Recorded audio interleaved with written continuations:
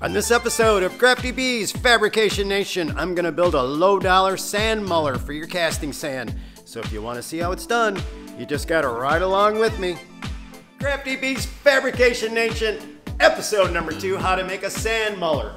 Right there, sand muller is for your casting sand to recondition it.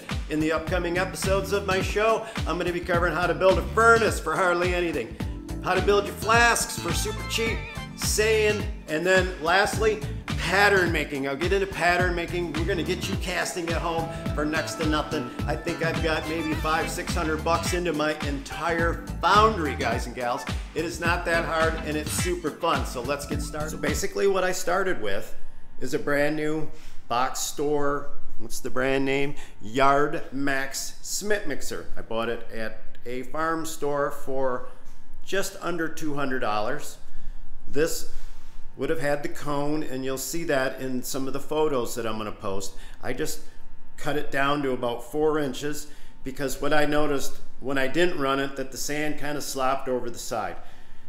The most important part about this whole sand muller is going to be this base. This base is what's going to allow this wheel to compress that sand down, and that's where all this mixing and kneading action, blending, whatever you want to call it, action is going to happen.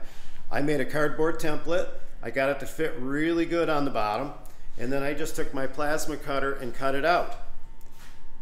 But if you don't have a plasma cutter, no worries. Use a cutoff wheel, use a saber saw, use whatever you have. I know a lot of us just starting out, we don't have all those fancy tools, and if you look right there, those dots, I just tacked it, and you can kind of get an idea how far up. It's right at the tangency of that radius. Just drop it in and weld it in. You got to have that. This will not work without it. So next would be this upper framework. I could go into cutting and welding and grinding.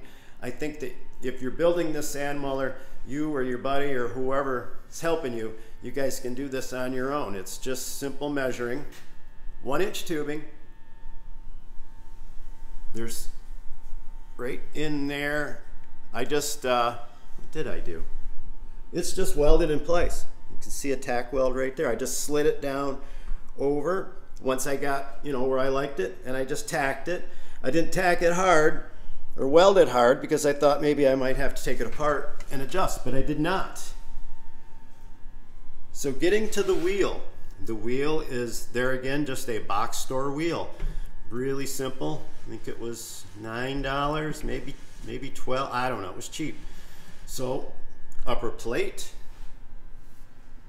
I bolted it because I didn't know at the time what angle that wheel should be at. So I played around with it and I turned it and adjusted it till I got it where I liked it, and that's where it worked best, right there. It's almost running on the same angle as the outside of the mixer.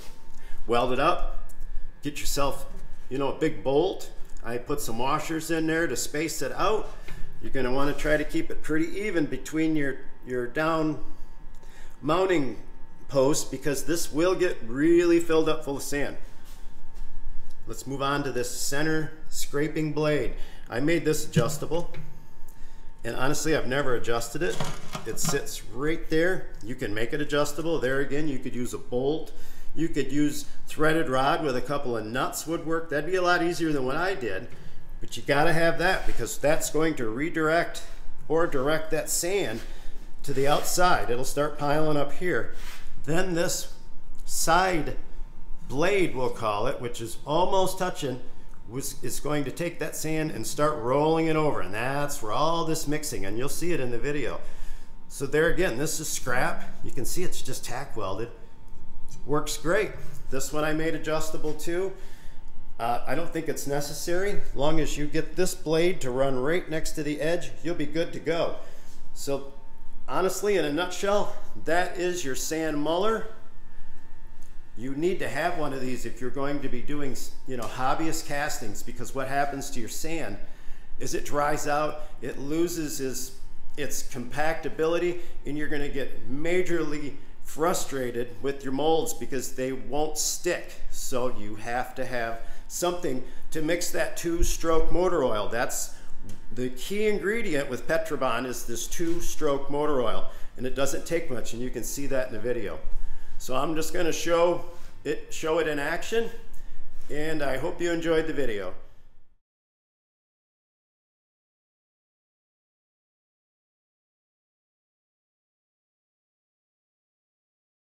What I want to show you is this. See that? It's just powder. It's just powder. It would never mold at all. This.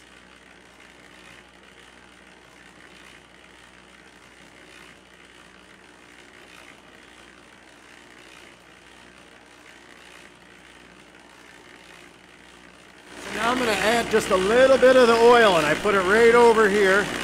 And now it's going to start doing its thing. It's going to start mixing. You can see the wheel is compressing, the blades doing their thing.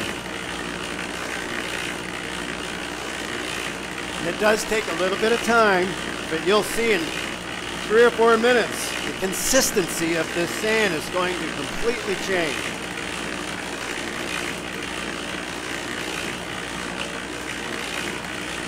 You can already start to see that it's compacting a little bit better. It's that fast. Now without this machine, it would be very difficult to get every granule of sand in there covered in oil, and that's really what has to happen. And if you get some clumps, you can just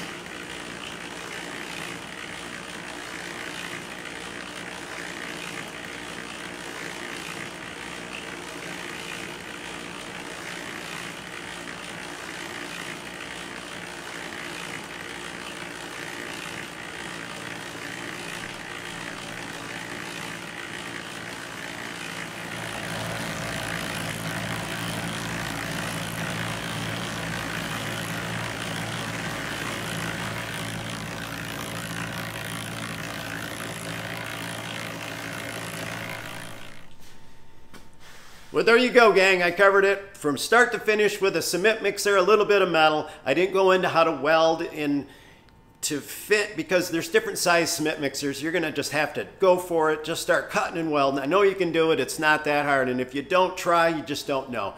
In the upcoming episodes, Crafty Bees, Fabrication Nation, I'm going to cover how to build your furnace, how to build your flask, sand. I'll go into mold making and the whole process. Just follow along with me, because I know that once you get doing it, you're going to love it. So if you like what you saw today, hit that subscribe button. I think it's right about there.